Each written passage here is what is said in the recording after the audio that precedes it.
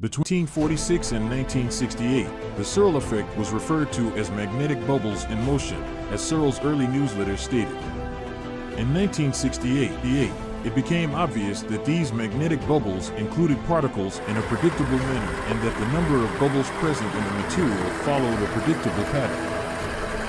As a result of this discovery, Searl rejected the term magnetic bubbles in favor of magnetic quantum material and published the specifics in a newsletter that was later reprinted in one of Searl's books. Additionally, a laboratory examination confirms that the material changes its state in some way when created in this method.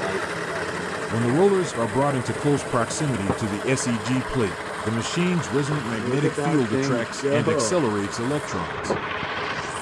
This process is aided by the neodymium layer's strong electron attracting or capturing effect. The SEG's unique mechanical and material configuration pulses the neodymium, releasing and replacing extra electrons that provide mechanical and electrical power. The demonstration is shown in the video embedded below.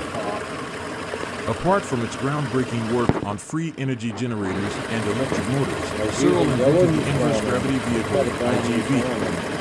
The IGV, which is powered by SEG technology, is a craft capable of lifting and defying gravity. It is a flying machine that receives and transforms energy from its surrounding environment as it travels through the air. And you get the same effect here, look.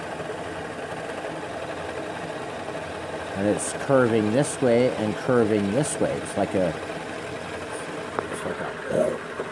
tetrahelix, right?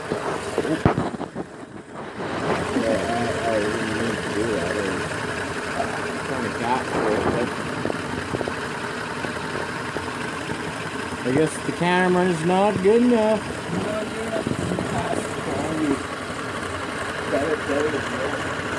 It's way better than mine. Yeah. Mine's ancient. Yeah, you're gonna have to tell them.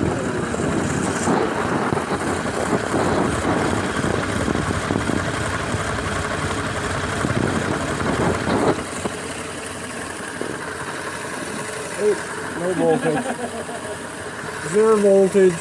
Not doing anything. More to come.